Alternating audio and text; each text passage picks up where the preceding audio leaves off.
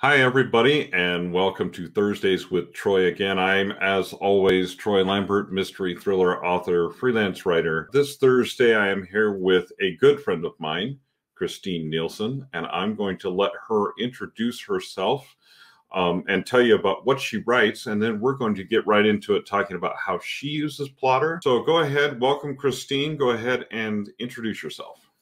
Well, hi, Troy. Thank you. And hi, everybody. I am Christine NIELSON. I also publish under the pen name C.M. Adler, which is a new shift from previously having published under my married name. So I'm revamping my entire author empire that way. And I can talk about that on another live if you wanted to know what that looks like.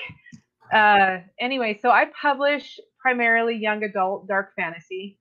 I have books that I publish, and I also publish a series on Radish, and I'm about to release a second series on Radish. I'm learning that a lot of people aren't that familiar with Radish, so I'm excited to talk a little bit about how I use Plottr for both Radish series, which are written more like a TV series where they come out in episodes. So it's kind of like the difference between a movie and a TV series. For those of you authors who don't know, Radish is a relatively new platform that delivers stories in episode format, like the episode length format. And so you get followers. You get followers basically from that. And so those people actually, I mean, they follow you, they follow your stories, and so you build up a fan base. And like you say, there's a lot of interaction back and forth. So tell us how you came across Radish and how you got this series onto Radish, and then dive into the plot. Okay. So yeah, Radish is, I hadn't really heard much about it. It actually came to me through Michelle. And then our assistant was like, why aren't you on Radish? I'm like, I don't know. So you have to apply. And the reason that I'm doing the series that I am on Radish is because that's what I pitched. And that's what they accepted me for, was a YA urban fantasy where it's a Arthurian legend remix where they're cursed and they have to repeat their lives. So it's a bunch of kids at boarding school with magic. What could go wrong? Yeah, exactly. So once you're on Radish, you can publish as many series as you'd like. And so I will be branching out on Radish there. But yeah, the basic concept is it's almost gamified. So if you, like I said before, if you consider a novel equivalent to a movie and you consider a series or a season on Radish equivalent to a series on television, I channel my inner Disney Channel all the time when I'm writing The Outcast of Avalon High. That's kind of the idea there. So they want authors to write episodes and have them released kind of on a regular basis. So with The Outcast of Avalon High, I have 3 episodes a week release. And they have different ways that your episodes can they basically kind of time out and become free after a certain length of time. Or readers could pay virtual coins to read it before it's unlocked. And sure, you can win coins. You can win coins by reading more stuff, basically, or you can go ahead and buy them through like your Google Play or whatever. So they basically turned it into, like people spend coins to level up in Candy Crush, or I don't know. Games, yeah, so exactly. Yeah. Okay, well, let's dive right into your file here as far as the episode. So how long is each episode, for one? These episodes are roughly 1,200 to 1,700 words. So Radish recommended for this series, I am mostly following Radish's recommendations. You would assume that they know what they're doing. So they recommend between 1,000 and 2,000 words. They say about 1,500 is a sweet spot. So I average that. And if it goes over, then I maybe try to cut it into 2. You cannot release an episode that's shorter than 700 words, and they really don't like anything over 2,000. So they're about the length of a middle grade chapter, if that makes sense. Maybe a little shorter than most YA chapters, but it really just depends on your pacing and the way that you write. And for a lot of the episodes, I need 1,500 plus words just simply to create the world so far. Right. Okay, and so this one, obviously, this is a typical episode summary. Now, do you use a plot within, like a plot line within the episodes? Like, do you have an intentional arc within the episode, or are you more writing to an overall series arc, or is it a combination of both? It's a combination of both. So the goal with an episode is to leave it with a cliffhanger so that they can't wait to read the next one and see what happens. I have 3 POVs, so it does bounce between 3 main characters. So usually a cliffhanger for one character doesn't get answered for a few more episodes, depending on how involved the next POV character is with that character's situation.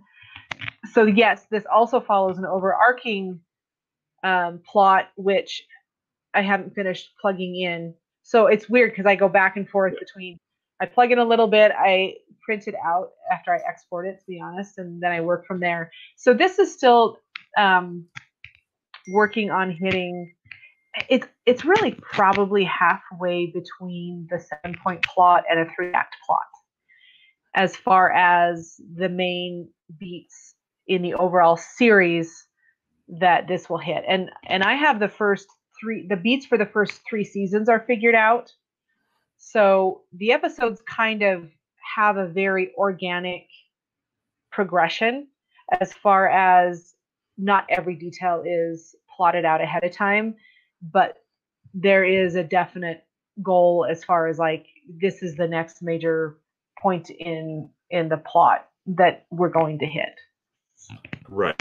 Okay, that makes a lot of sense, and it does make a lot of sense to use Plottr for something like this. How many episodes are there per season that you're putting in? It's for Radish, it's very widely varied depending on an author's style. I'm discovering with what I'm reading on there that a lot of authors are still very much in a novel mindset, not so much an episode season mindset.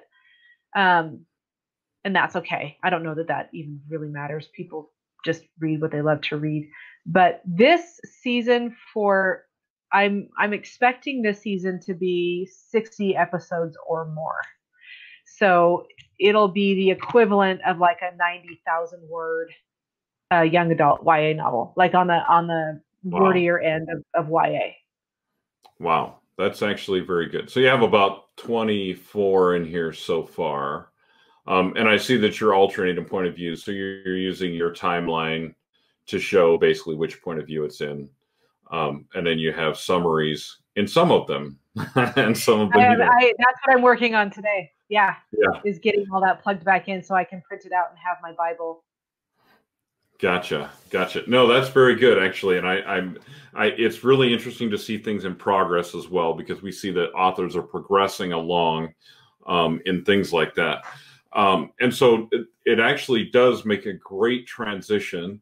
And obviously you're making something that's a 60 episode season, pretty epically long Plottr, but it creates a nice Bible for you. And then I imagine that you could add other seasons within the project, as you know, you could go over here and this would be season 1 and then here's season 2, that type of thing.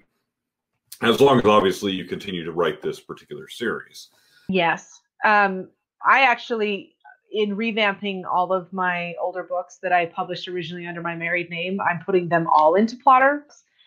I have to just say, okay, so discovery writers kind of make me laugh when they say, I don't do any outlining or whatever. I just write down a bunch of bullet points. And I'm like, okay, that's outlining. So heart you. Regardless, you still have to follow the same process. You still have the pre-writing stage, whether you outline in your head, whether you outline on paper. But Plottr is a hands down converter of these discovery writers. And I think the happy medium, the middle ground, is that Plantr, where it's like, okay, I know what beats I need to hit at the story, and that's fine. I'll write to those beats.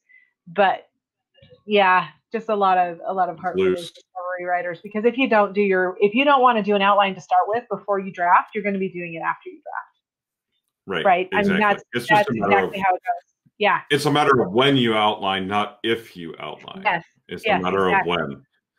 So yeah, it's just a different thing. Whether you outline in draft 2, draft 3, draft 4, that, wherever you outline, at some point you have to try to pull the story together. And I think Plottr is a fantastic tool for that. And I think you're absolutely right. And I really appreciate you sharing your files with us, especially the ones, related to Radish. Because I think that's definitely a new publishing avenue that people are. Yeah, it's brand new, but it's got some real potential for people to do down the road. So tell people where they can find you, where they can find your work. I know that you're rebranding some of your work, and where they can learn about your editing and all that kind of stuff. I'm assuming you have a website and things like that. So trying to say in the camera view. Yes, I have both. So for my writing, my website is queensandcrows.com. For editing, it's nielsoneditingco.com. Cool. Awesome. That is absolutely cool. Okay, final question. So in these series, Thursdays with Troy, I'm trying to get authors to answer the big questions in the world. We're trying to. So Victoria, unfortunately for you, Victoria already settled the question for us of whether pineapple belongs on pizza or not. So you don't get that question. So your opinion in that area, unfortunately, in this particular scenario, does not count. Okay. But I am going to ask you, black licorice versus red licorice. Oh, red, hands down. I don't even know why. Red, hands down. Oh, thank goodness.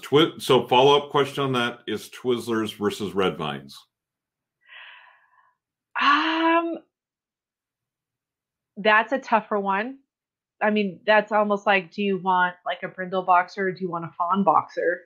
I don't know. Yeah. I prefer Twizzlers. I think it's just the texture. Red vines are a little mushy to me. And I think the Twizzler flavor is just a little crisper. But if you're in a movie and somebody pulls one or the other out of their purse, you'll take either one. I will say yes. Thank you. Okay. All right. Thank you very much. Well, thank you very much. Thanks for joining me on this live stream. I appreciate you doing it kind of at the last minute. We kind of yanked you in. And yet somebody in the comments said red licorice. I agree. If you had said black licorice, I was going to ask you what trauma in your life had led in your childhood or your life had led you to your love of black licorice. So yes. Anyways, so we will leave that one on the table. I don't see any questions in the comments, but if you guys have questions, be sure to tag one or the other of us in the comments. We'll be around the group. We'll be happy to answer them for you, as always.